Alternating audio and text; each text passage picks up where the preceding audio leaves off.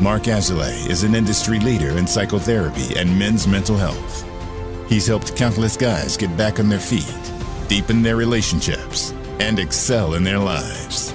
Now he's taken all that he has learned and is sharing it with you. In each episode, Mark will interview an expert in the field of masculinity and men's work.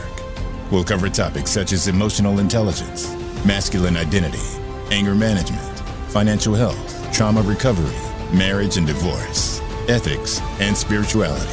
Tune in and become a better man. Welcome back to the show. I'm your host, Mark Azulay, and I'm here with Zack Blakeney. We are talking about masculinity, right? And we're talking about porn addiction. We're talking about leadership. Zack is a consciousness and transformational coach that helps guys overcome the barriers that get in their way for being great leaders. Zack, welcome to the show. Thanks a lot, Mark. It's an honor to be here with you. Yeah, so I want to start in the beginning with your story. What got you into this type of work? Well, yeah, so my own personal experience with 16 years of porn addiction and the pain and struggles and suffering that came from that experience. And, I like to start in a specific area of my life, which is a time in which I was married. And I also had a business with my ex-wife. And at that time, we were leaving the gym. And at the time as well, we were considered the kind of like the darlings of the gym. People saw us as being a power couple. We had a lot of respect and admiration. Well, as we're leaving the gym, she grabs my hand and she says, "We need to talk." Now, anybody in a relationship knows that those 4 words typically result in some sort of serious conversation. And for myself, it was no different, although I almost had an anxiety attack because at the time I had been hiding, not very well, a porn addiction that had been plaguing my life for 16 years. So it all started for me back when I was 14. And when I was 14, it was the year 2000. So we had just moved from dial-up AOL internet into broadband internet. This is really the birth of internet pornography with high-speed internet. Mm-hmm. And, I was 14, I was horny, I was curious, and I was told that I shouldn't watch it. And if you tell any human being they can't do anything, the first thing it does is spark curiosity to why. So for me, I chose to start watching it. And at the time, I wouldn't know that choice was going to lead me down a pathway of pain, but it did.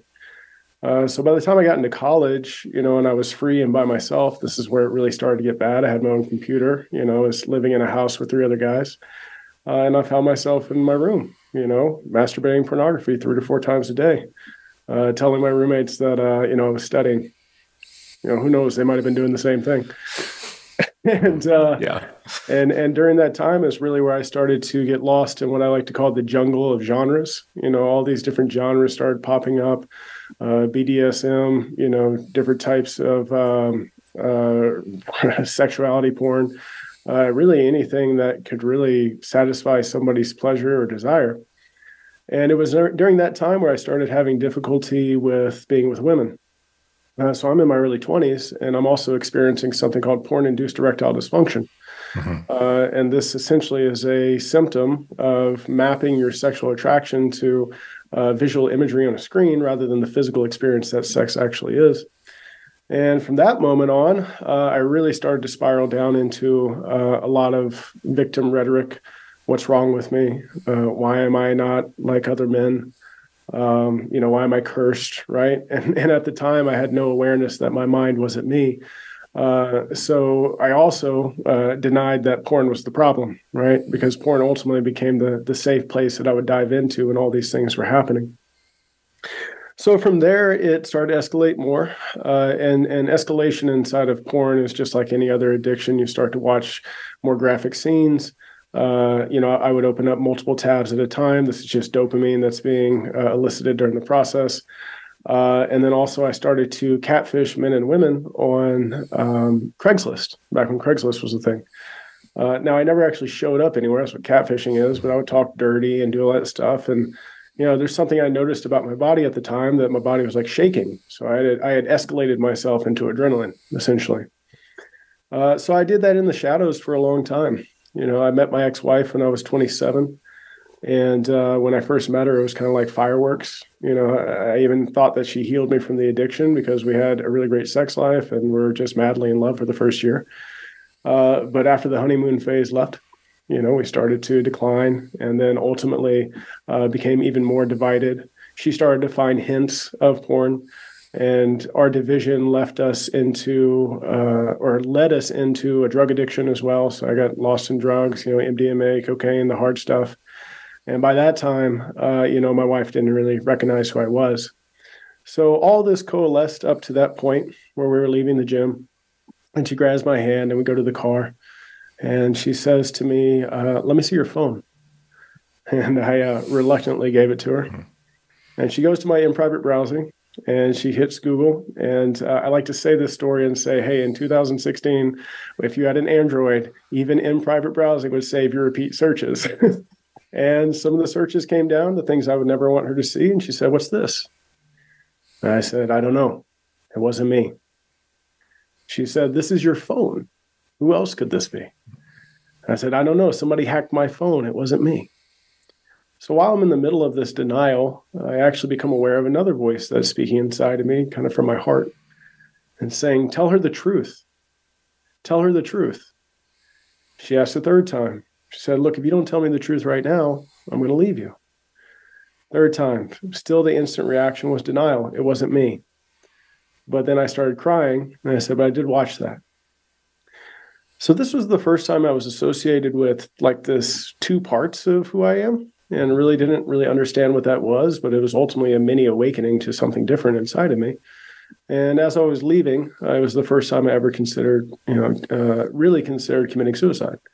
Thought about driving my truck off the road, going to a local sporting goods store, buying a gun. It was very easy. It was very accessible.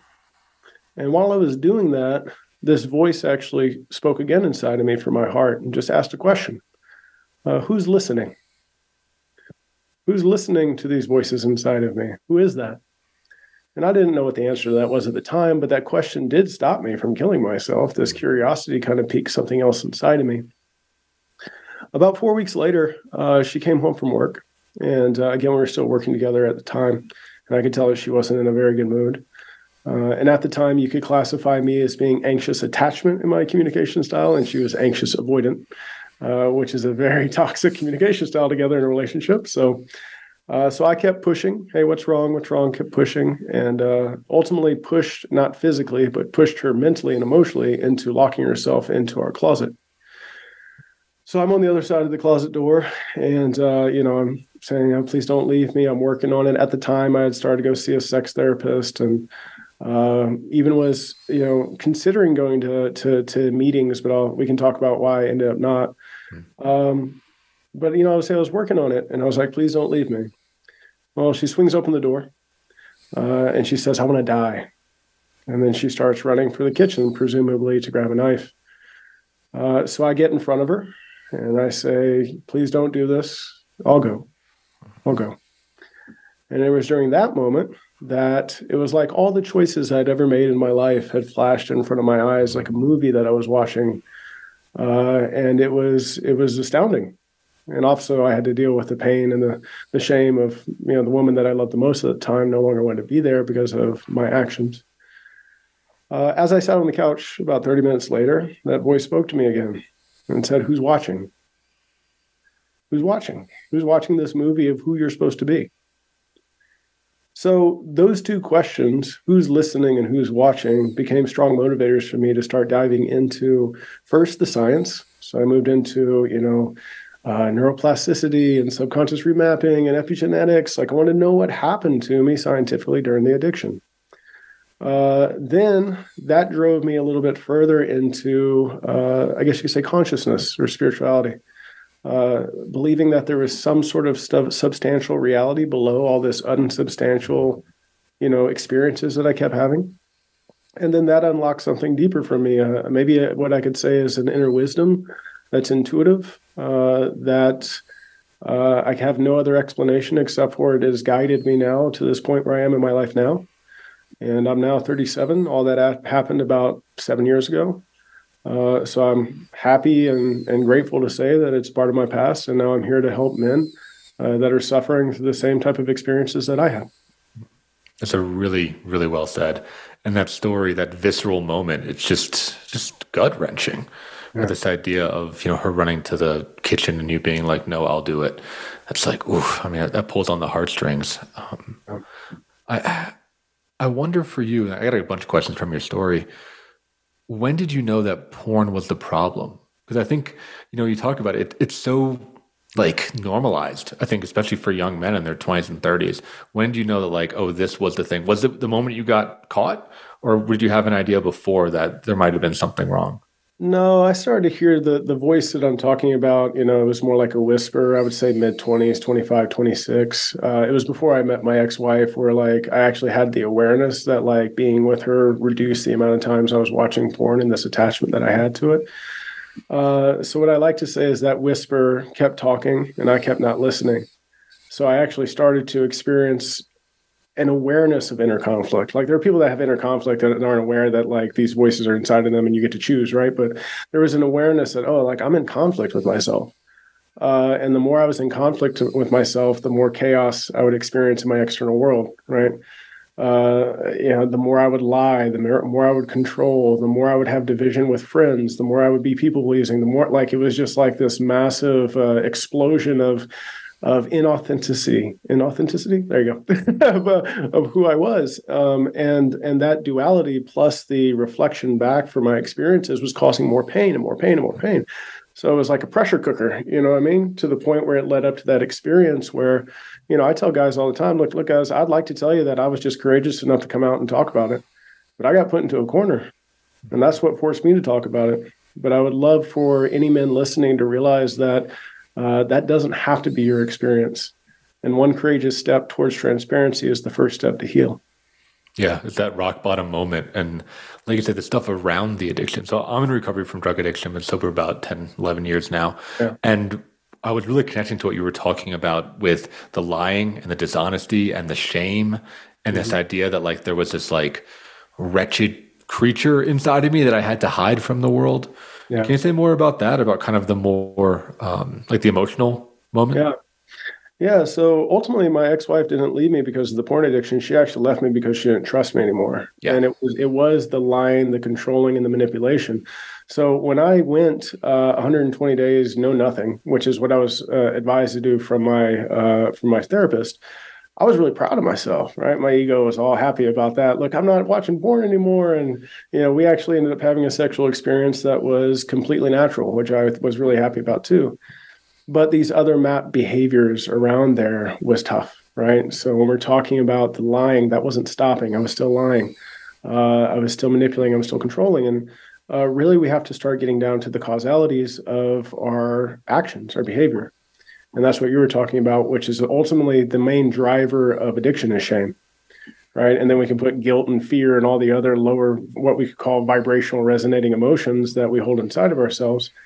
And until I was courageous enough to dive into there and to really look at it and to start learning how to alchemize these emotions through self-awareness and forgiveness practices and everything else, wasn't until these urges to watch porn would start to subside.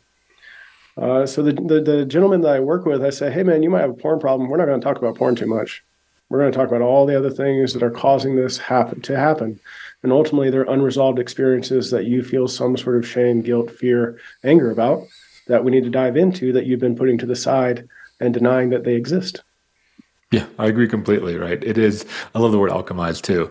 It's this idea, which I think is a very masculine quality, which you're really demonstrating of like taking responsibility for your life, like all of it. Right? Who you are, what happened to you, it's up to you to determine what you're going to do about it and integrating those whole. Because I know a lot of addicts, me included, we had this kind of split personality, this idea of there's a bad me that I need to hide and a good me I need to pretend to be and prop up. But it's during that integration that I think where the real power comes from. Yeah, and that was a really powerful moment for me as well. And I keep referring to this voice, and I'm just going to tell you this voice was just more of who I am, more of my soul. It was about a month after my ex-wife left. And I was in meditation. I picked up meditation at this point, and the voice spoke and it said, what would happen if you started taking 100% responsibility for your life right now? And at the time, I was in the middle of the blaming and complaining. I like to say that these are the two sources of victim consciousness or mindset, blaming, complaining. Mm-hmm. And I looked at everything that I was blaming, everybody I was blaming, and all the things I was complaining about, and I had this lens to look through of responsibility. And I like to tell guys in the beginning, man, when you take responsibility for the things that you have been not, it's really heavy in the beginning. Like, it's heavy. As a matter of fact, there's a very distinct, it's very difficult to decide whether or not you're taking responsibility or you're blaming yourself, which ultimately equals shame. But as you continue to live with responsibility, it becomes very light, because responsibility gives you that pathway to have an experience that maybe is out of alignment with who you are, take responsibility and close the integrity loop, whatever that is, right? And then when you can do that consistently, you don't hold on to these emotions. The emotional baggage of these things don't stick inside of you, because you know how to clean it, express it, and then heal from it almost instantly. Yeah, it becomes like, once you get through that backlog, which I want to just underline what you're saying, sucks. It's really, really heavy. And there's often a lot of these demons we have to face alone and kind of in the dark, right? This idea of like, yeah, I did do that. I did say that. I was that person. But then, once you get through it, then it becomes more of like a maintenance kind of cycling program, right? Of like, okay, let's like deal with the conflict as it arises instead of pushing it away. Mm-hmm. Absolutely. Yeah. So we're going to chat more about that when we come back from our commercial break. There's a lot of good stuff you're talking about here. I want to talk more about the victim mentality. I want to talk more about the spirituality and the opening up to that, because I think a lot of recovery, like the next step is that spiritual thing, right? Going from surviving to thriving. And I want to hear about some of the barriers and solutions that the men you work with experience and how you help them get over it. So if you're listening and any of that stuff is interesting to you, hang on in there and we'll see you on the other side.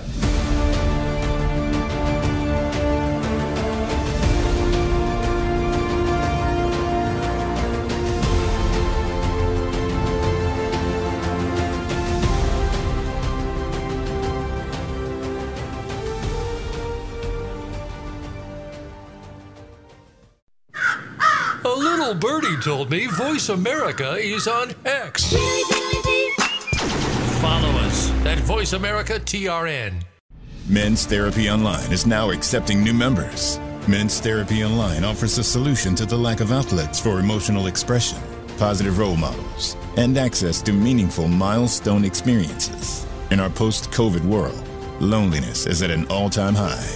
Men need consistent community. Our society is rapidly changing. Old models of masculinity are falling at the task of promoting emotional intelligence and meaningful connection. Men's Therapy Online offers tools and experiences designed to help the man who is struggling to balance traditional male roles and emotional fluidity. Whether you need to get back on your feet or take your life to the next level, Men's Therapy Online has your back. We help our members become a true 21st century man. A man who is not burdened by the rapid change of society, but who contributes to it honorably. If you're interested in signing up and finding your band of brothers, go to menstherapy.online to learn more. That's menstherapy.online. Start your journey today. Unravel the mysteries of metaphysics every week on the Voice America Empowerment Channel. Join host Barb Crowley as she and her insightful guest share what's been learned behind the veil, going just beyond our five senses. Now you can see things with an entirely different point of view. Tune in for Metaphysics, A View Through the Veil, broadcasting live every Friday at 1 p.m. Pacific Time and 4 p.m. Eastern Time on the Voice America Empowerment Channel. Use it to explore your advantage and deeper understanding. Live up to your fullest potential. This is the Voice America Empowerment Channel.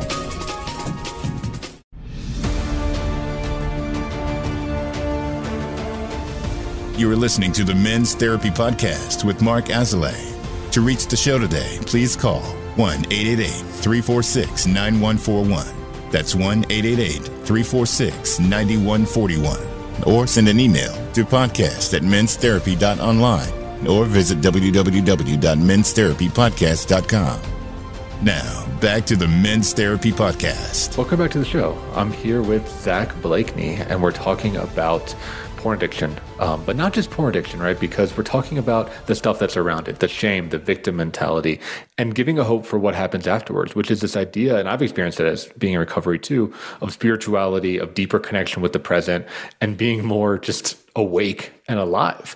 So I'm excited to chart that course with you, Zack. Let's start at the beginning, right? Let's start with this kind of shame, victim-y thing that I think, we don't want to admit it, but a lot of guys are in, and a lot of guys stay stuck in. Yeah. Well, first, from my experience, shame is an effect of what society tells us we should be compared to what our experiences are. So what I like to say is one of the biggest pains that we experience as human beings is that we sacrifice the truth of our own experience compared to what other people tell us to believe about that experience. So we're all raised into environments of different belief systems, and these belief systems are typically based off what is right and what is wrong, what is good, what is bad. And whatever is judged as bad, and if we align our behavior to that, then we start to judge ourselves as bad. And religion can play a big aspect in this. And I'm not anti-religion, but I do want to bring awareness to what religion has and continues to contribute to the shame that people feel about being unworthy of God's love through this idea of sin. Right. So really, if you take away what a sin is, and I was raised Roman Catholic, so, if I were to give anybody a background, you essentially are born a sinner. You're born unworthy. If you end up sinning, you need to go to a priest so that they can absolve your guilt. I have never had that experience work for me. I don't know any Catholics don't have an experience work for me. The truth of the matter is, from my experience, is that nobody can absolve your guilt but you. That's your own personal relationship with yourself. So a lot of Christian beliefs have been intertwined into the American societal belief systems on how laws are created. And again, this is not just Christian. Religions all over the world also dictate the laws of countries, right? So I say this because shame doesn't come from an experience that you have about yourself that you do yourself. It comes from the experience you have and then you judging it against what you've been told is right or wrong. So when I'm working with men, it's starting to really identify what have they taken on in their life, right? That they're starting to believe about themselves that is compounding and even compacting the shame inside of them. And even more so, it makes it so that they don't want to release it because these belief systems they're so strong inside of that it ends up just keeping it inside of them. So with that, there's an internal measure that every human being has, and it's an internal measure of morality. They just don't really understand it, right? I call it the intuition. You can't really understand your intuition. Your intuition doesn't speak. It has sounds. It's or right? Or That's it. Like, this is good, this is bad. That's your own internal measure of what you know is true and what is not. But the problem is that our mind gets so filled with these other beliefs that people have and what we believe about ourselves that it cuts off from our ability to hear our intuition. And that's when we're not even who we are. Ultimately, all of those beliefs are other people's words, other people's beliefs that you adopt inside of yourself. And that's why it feels so untrue. So I just want to talk about that in a sense of shame, because shame is really an emotion that, when experienced, is the anchor to everything that you want to do in your life. I've worked with guys that are CEOs that have $20 million businesses that are doing excellent in business. They have porn in the background. They can't keep a relationship. They're not happy. They might have all the money in the world. They're not happy because they can't keep a relationship, right? So wherever it decides to pop up and intertwine, and however it is that you interpret this shame, is going to show up in so many limiting ways from you experiencing yourself and what you really are, which in my experience is love. So doing that type of work, when we were talking about alchemy earlier and what that really means, when I do shadow work with gentlemen, it comes from a premise that you're love. That's what you already are. And you know what? The more you try and be love, the more you fail at what you already are, and the more you feel like you're not. So if you imagine yourself as just a big circle of love, and then you have shame, guilt, anger, fear, as these anchors that are holding you back from experiencing yourself as such, the pathway is to go into them and find out how to create, a mental framework, because your mental framework right now is creating an effect of shame. So we need a mental framework that creates freedom. And then through that, start moving into the body and start working into the emotional space. Many men aren't emotionally intelligent. Well, the first step of emotional intelligence is emotional literacy. How are you feeling? I'm uncomfortable. Okay. Can you describe a feeling to me? No, they can't. They don't know how to name to it. So you can't be emotionally intelligent until we're literate. So I help with emotional literacy, and then we move into emotional intelligence. Once we have that, then the alchemization can actually start happening, where you turn something that you feel shameful into loving yourself for it. And that process is the pathway. Mm-hmm. That's well said. And I have a question about the alchemization, right? This idea. So let me back up a little bit. I think a lot of young men are motivated by those lower vibrational frequencies, right? They're motivated by fear, by anger, by spite, by rage, right? Like this idea of like, I got to get out and I got to get mine. And my belief is I think as young men, we have to go through that. I don't think you can avoid that. I haven't met a guy who hasn't gone through that. But then there is this moment where it has to transition to being motivated by love or being motivated by like a banner is what I call it, right? Something greater than yourself, right? A purpose, things like that. These kind of more holistic and more like renewable energy, right? Versus being motivated by like, or run on like kerosene, right? You're running on solar or something. But that's really hard, right? I think it's really hard because it doesn't feel that same level of like the hero's journey if you're not fighting the world, if it's not you against everybody. So I'm curious, I guess, question one, do you relate to that? Do you agree with that? And two, how do you help guys make that transition, right? Changing the fuel and the motivation that they run their lives on. Yeah, well, because they actually start realizing that they have to do something based off of the rhetoric that they are saying to themselves. Maybe they have to be successful to prove their dad wrong, right? Maybe they have to. And that's what ends up with exhaustion, burnout, moving into addictions, being dissatisfied, no matter how much success that you've had, right? I mean, the same guys I'm talking about that I work with that are doing very well in their lives, they're still not satisfied. And also, they're not grateful. Right? It's like never enough. And that's a carrot that the ego will bring you down chasing till the end of your life. And then you'll look back at the end of your life and realize that you had everything that you ever had and you couldn't enjoy it when you had it. So that's the trap that a lot of men fall themselves into. So how do we move from that? Well, there's a difference between have to and want to. Want to, I promise you, creates a much more aligned, efficient, and effective pathway to getting what you want. Because ultimately it's coming from a heart's desire of what it really is that you're looking for, rather than trying to conform yourself to what everybody else told you should be, right? That's still in the same aspect of this. So when you start to realize that creativity is a thing that's absolutely needed in entrepreneurship, it's needed. Well, first of all, one, you can't not be creative. Like I run into people all the time, they're like, I'm not very creative. I was like, what a creative thought you just came up with. Like you can't not create. That's what you're doing all the time. But when you can tap into your source of creativity, you also become more creative with your productivity, with your performance, with your efficiency. You don't overwork because you don't need to overwork. You actually look for solutions, right? Too many guys fall into, and I love this terminology, and it's from Outwitting the Devil, if anybody's ever read that book, but it's called a hypnotic rhythm. And too many guys fall themselves into a hypnotic rhythm, which is essentially their subconscious body doing these things. And it's just overloaded with too much information and too much work and too much stress and too much anxiety and all this other stuff. And that's the rhythm you're in. When really there's a rhythm over here that doesn't include all of that, and you still get the result you want to get without all the emotional stress and pain that you're experiencing through that process. So the how-to is by doing the inner work. And inside of that, that's like my number one question I get asked, how'd you do it? So if I told you how to do it, you wouldn't do it. Learning comes through experience, right? So if I sit in this chair and I read every single business building book or addiction healing book, consciousness book, whatever on the planet, I could die in this chair. It would take me 60 years. I'd die here thinking I knew everything, but I've done nothing. That's understanding a concept. I can give you all the concepts in the world. Unless you take action on it, you don't know anything. So I'm very hesitant to go to the how, and rather than say, hey, I can give you a mental framework, but ultimately I can't make you take the steps. You're only going to know this works for you if you take the steps.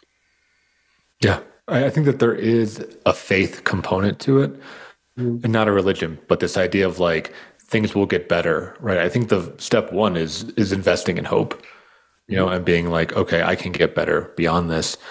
So I want to move you to the spirituality piece, right? Because I think for a lot of guys that overcome addiction, overcome struggles, trauma, whatever, right? They get out and they're like, okay, I made it back to zero, right? I was at -10 and now I'm at 0, but my life is still boring. I'm still missing things, right? How do I get to +10? And for me, I think spirituality and more connectedness is that path. So I'm curious what that path is like for you. Yeah. So again, I was raised Roman Catholic. Then I got into college. I started taking world religions. I became more agnostic. Then I got deep into hell on earth for myself, became an atheist. And then coming out of that, rediscovering God in the way that I understand to be God, and not only understand, but to experience God. That's why I like to tell guys, like, would you rather have an understanding of God, or would you rather experience God? Right? There's two completely different things, a belief or an experience. And this is what I've come to in my own studies of studying everything that I've been. And this is very confronting for a lot of people to hear, but you are God. I am God. Everything around us is God. The tree outside is God expressing itself as a tree. I'm God expressing myself as Zach. You're God expressing yourself as Mark. And through that, I'm not individualizing and singling myself out to say that I am and you are not. I'm saying that we are. And when I took this perspective and I started to experience what was inside of me, I felt the wholeness. I felt this voice that was inside of me become louder. I experienced things that have happened in my life that would make no sense unless I had faith.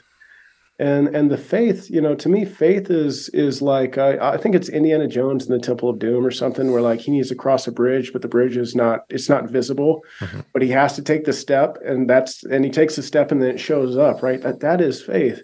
It's a fool's game.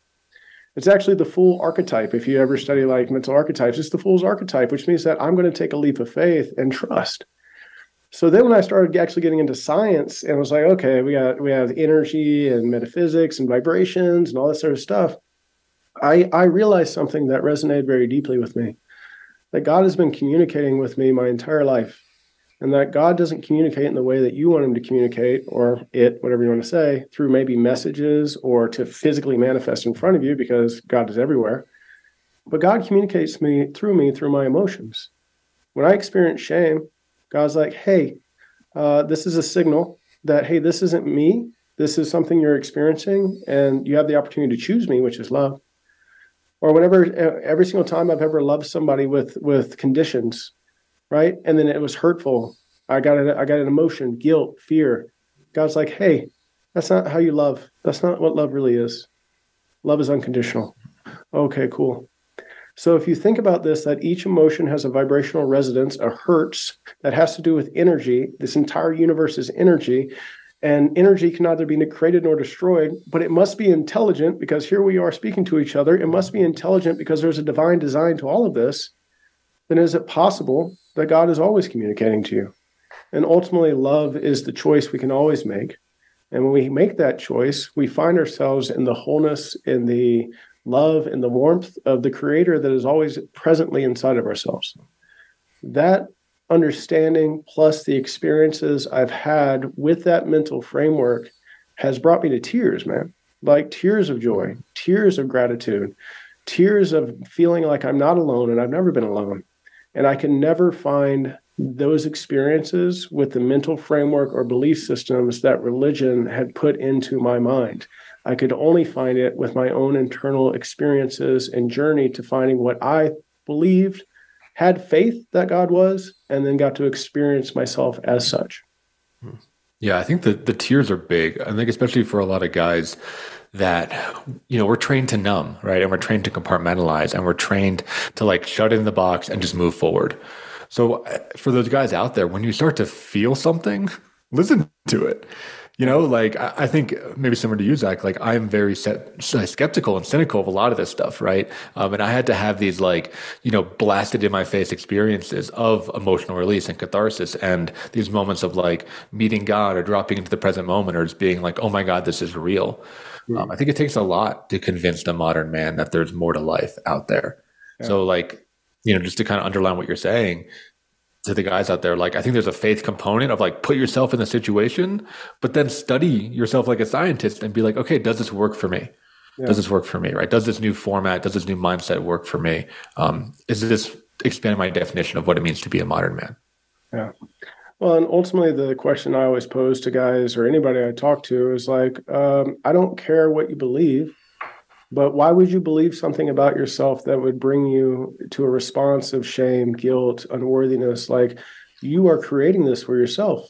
Why would you do such a thing to yourself? And these are just questions to open up. And like I tell them, I was like, if you have a strong belief system that is religious based, that brings you to love and gratitude and forgiveness and compassion, wonderful. And also, if it doesn't, why would you believe that about yourself? Why would you adopt something that ultimately ends in shame and pain? Right. Why would you install that program on your computer if it's a virus, right? Like we get to control what we put in our minds. So we're going to move towards our final commercial break here. When we come back, we'll provide you, the listener, with some steps to take. I think first some concrete steps around overcoming a porn addiction or overcoming guilt and shame, and then some steps if you want more out of life. If you want to go from that survival to that thriving mentality. So we'll see you on the other side of the commercial break.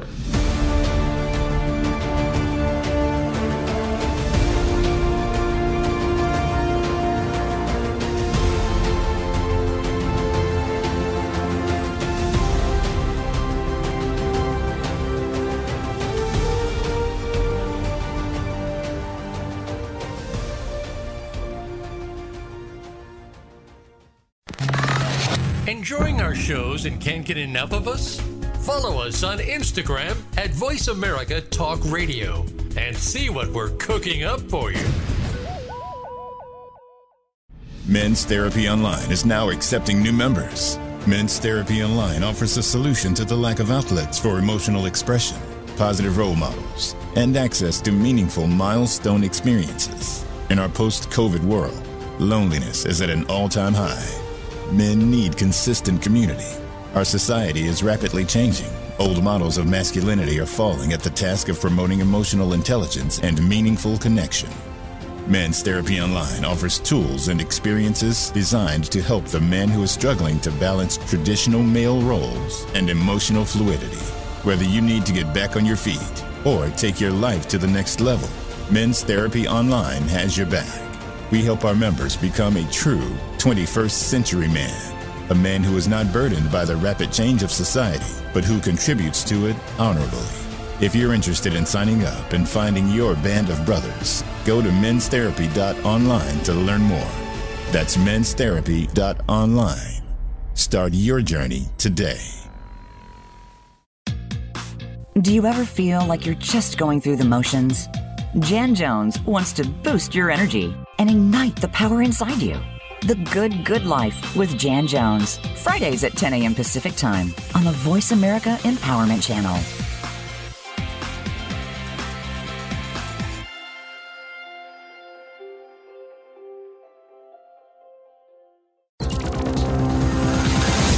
It's your world. Motivate, change, succeed.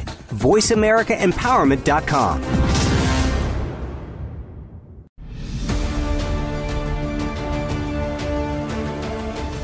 You are listening to the Men's Therapy Podcast with Mark Azalea.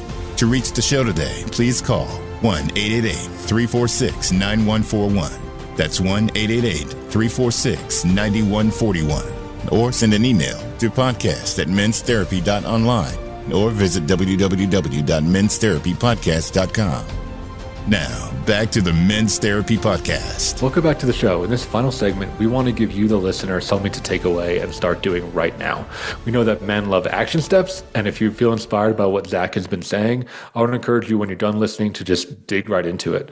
So, Zack, let's start kind of, again, with the porn addiction. How can someone start to really understand if they are addicted, if they need to do work, and what steps can they take to start to break it?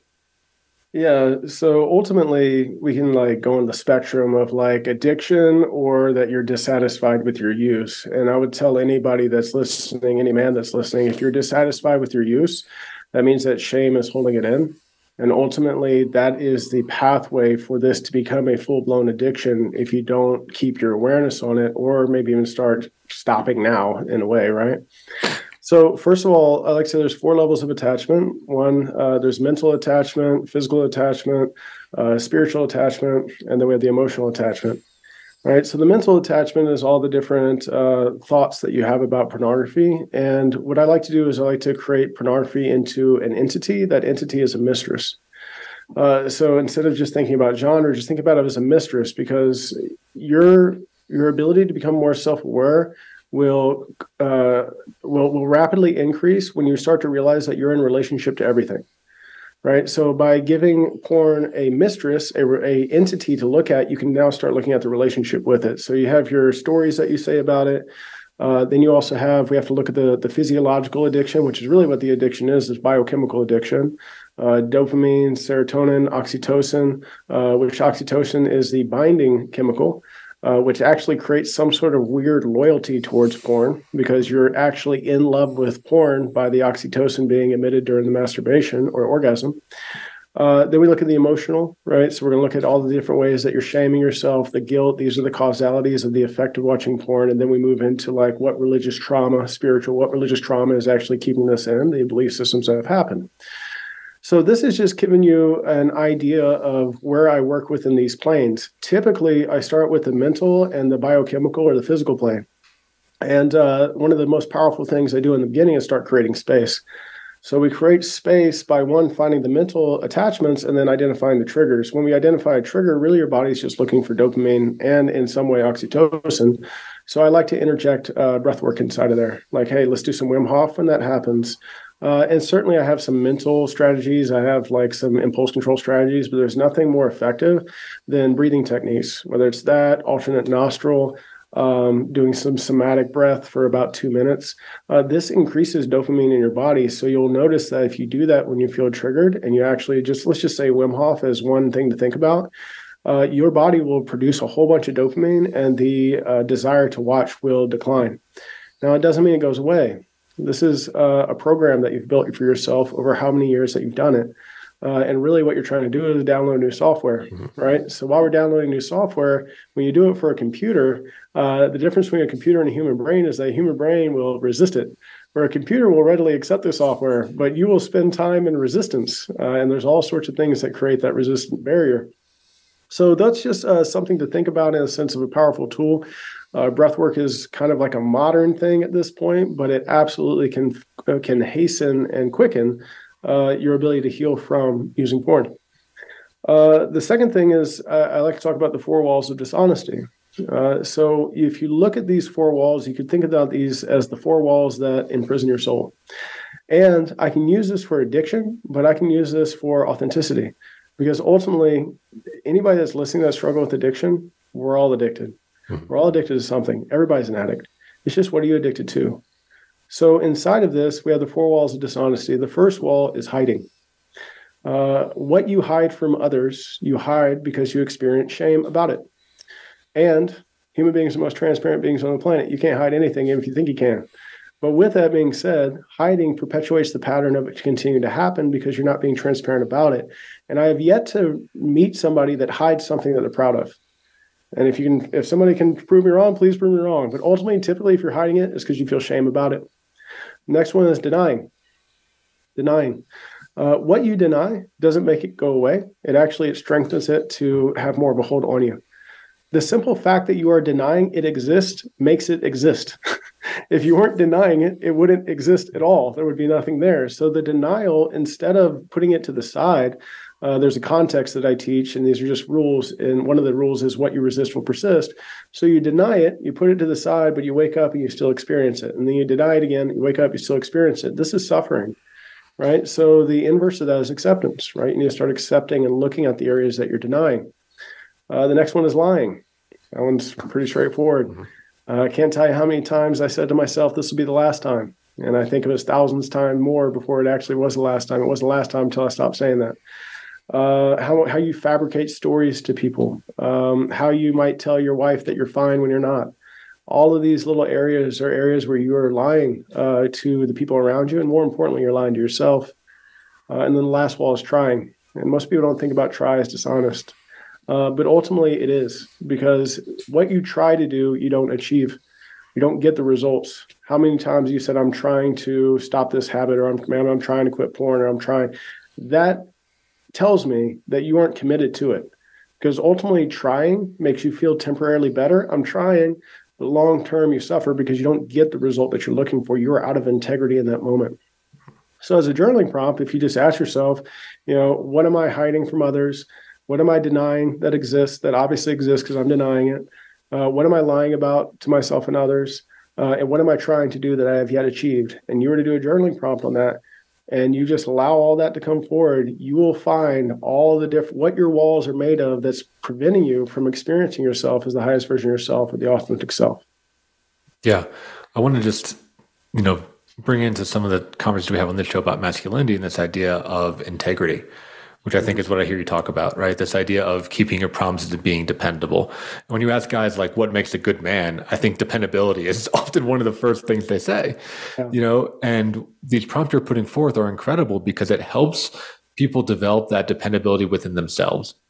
And again, like the addiction, look, it's bad enough, but it's all the stuff around it. I know for me, when I was getting sober, these promises that I made to myself and broke, that's hurt me more than using, right? I mean, I would use for a weekend, I get fucked up, but I'd ultimately be fine. But what would be the worst part is that I would slowly lose trust in myself. So when I would say like, yep, I'm not going to drink this weekend, the voice would be like, you're fucking lying, right? Like you are going to drink, you drink every weekend, you've been here before.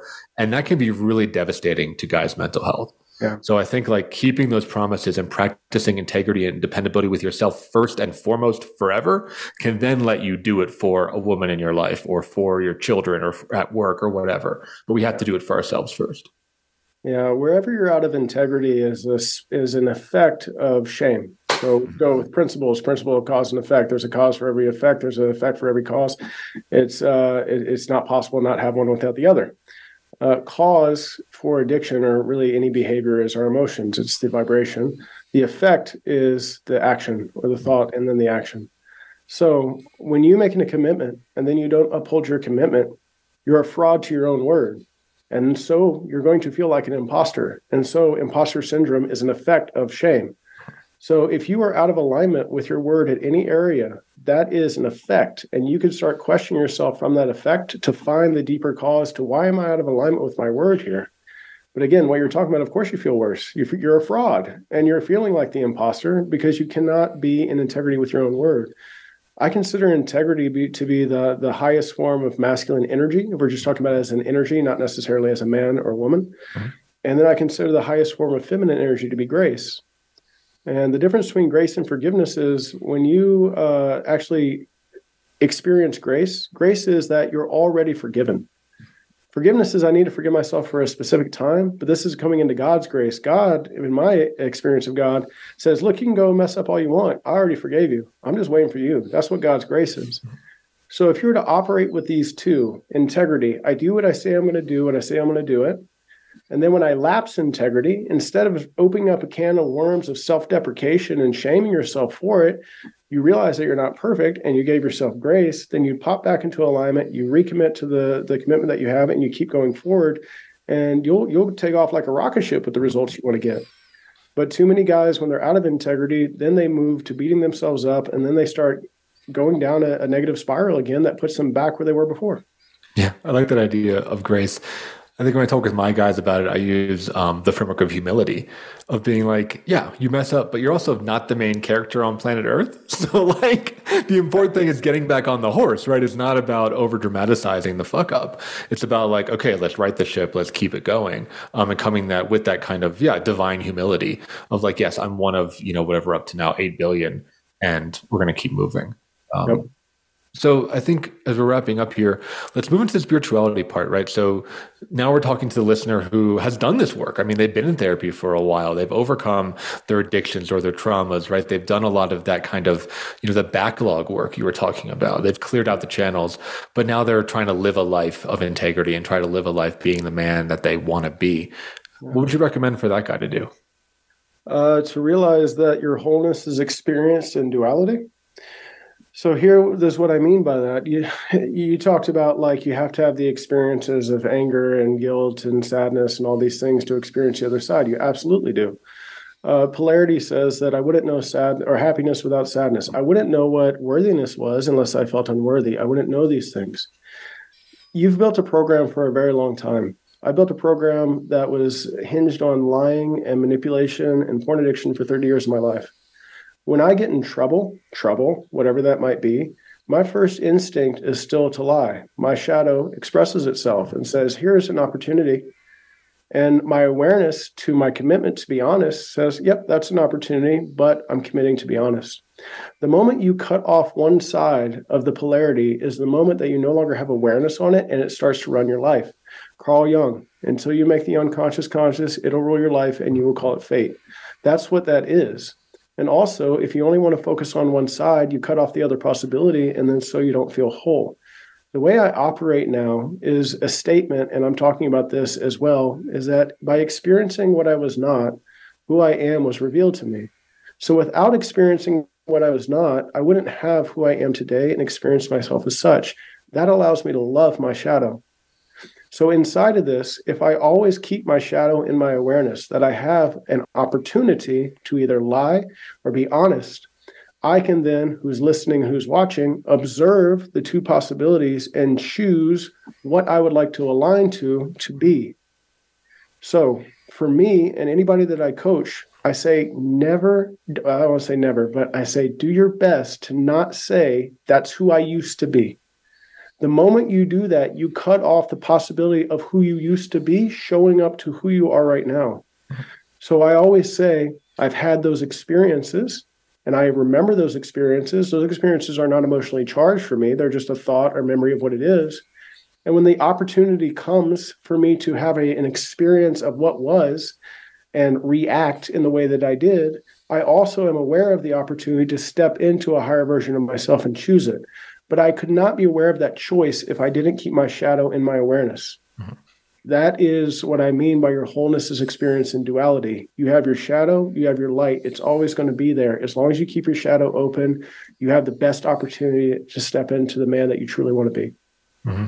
Yeah. And I just love the idea of beaming love instead of shame at that shadow. Yeah. You know, I think a lot of guys feel like they have this monster on the inside of them. But what it often is, it's a hurt little kid.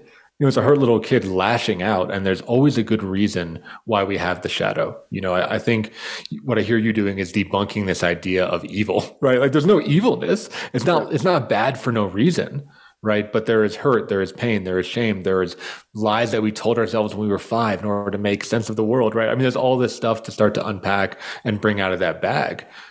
And in that, I think you get to this part of you that is just pure, you know, that's pure and but confused and maybe afraid. And I think, you know, we talk also about masculine values. Fatherhood is a huge one. And again, the first place to be a father is with ourselves, is with that inner child and that hurt part.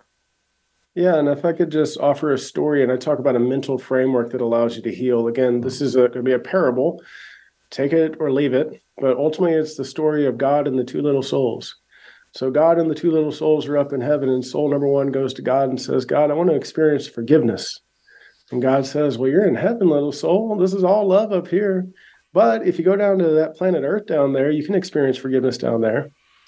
And then little soul says, well, how would I experience forgiveness? Well, little soul 2 raises its hand and says, well, I'll go down to Earth with you, and I'll do something that you consider to be wrong so that you have the opportunity to experience forgiveness.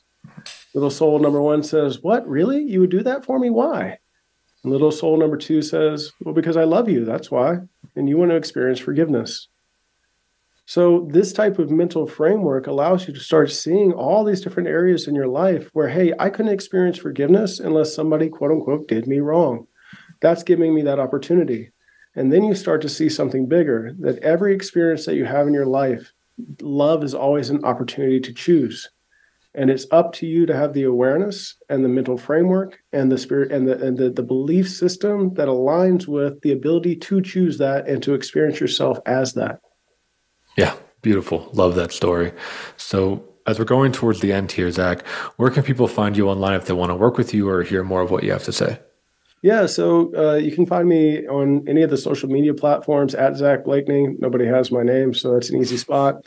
You can check out my website, www.iambornfree.net/getfreenow.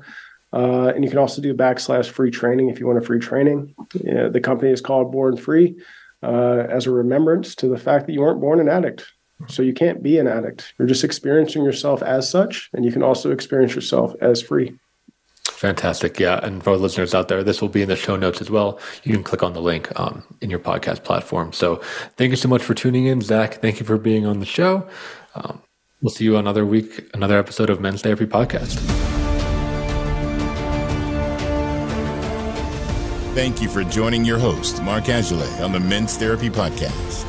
Be sure to tune in again live next Friday at 2 p.m. Eastern Time and 11 a.m. Pacific Time on the Voice America Empowerment Channel and anywhere podcasts are found. To support the show, leave a review on your favorite podcast platform.